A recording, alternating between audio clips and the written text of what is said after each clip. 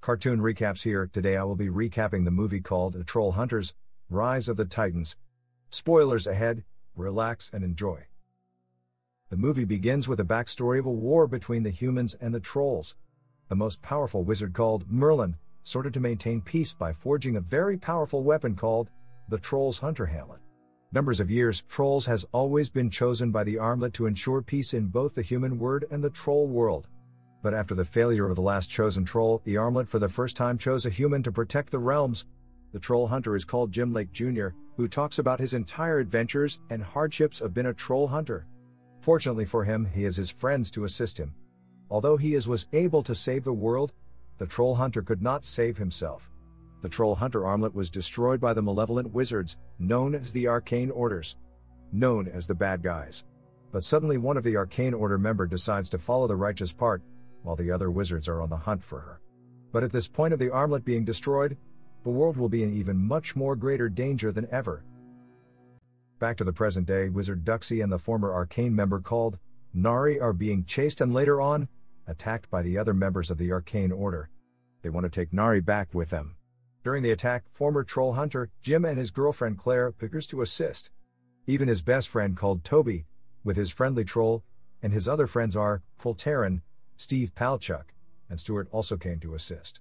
Their plan is to put a kind of radiation on the moving train, so as to prevent the Arcane Orders from using their magic.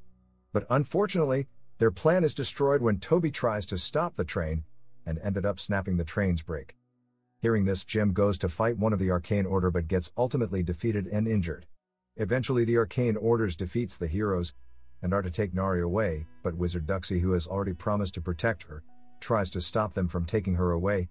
But seeing there is no much of a choice, he then switches body with Nari so they can take him instead. As well, deceiving the Order into thinking he's Nari. The cops arrested them for the mess that they made and interrogate them. But Toby, who isn't being straightforward on answers, really frustrated the cops. Soon they are rescued by their crew and they all head to their basement, which is the new rebuilt Camelot. Jim wakes up from unconsciousness and surrounded by his mom and stepfather, who has been watching him day and night. His stepfather, who is also his school principal, reveals to him concerning his engagement to his mom, and asks him to be his best man. Jim hears this and gladly accepted. Blinky, a troll and a mentor, tells the heroes about the Arcane Order's plan to raise the Titans from the dead. That what they plan to do is to wipe out the human existence, therefore making Earth to look like its first creation. On the other hand, the Arcane Orders have already started their ritual to raise the Titans. But as the spell begins, it doesn't seem to work.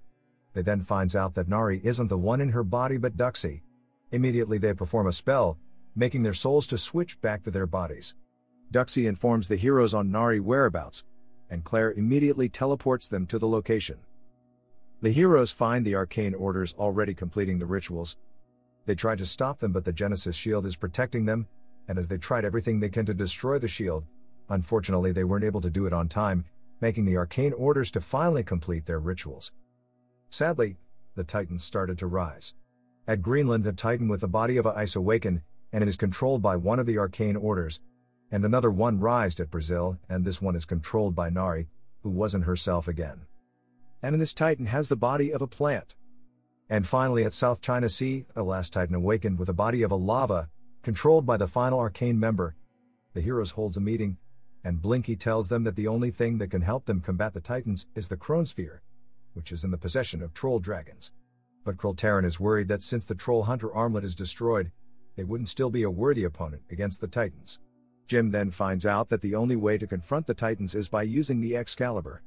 The heroes then decided to split up into three groups. The first group comprises Stuart and Kroll, who are to get the Merlin Excalibur, while Claire is to lead another team to find the Chronosphere, while Jim and the others will do everything they can to stop the Titans. Duxie and Nomura goes to stop the brainwashed Nari, while Toby and Jim are defending against the Ice Titan. Duxie uses his magic to hold off Nari Titan so to give Nomura the chance to stop Nari. Unfortunately, as Nomura is about to stop her, Nari catches her and kills her instantly.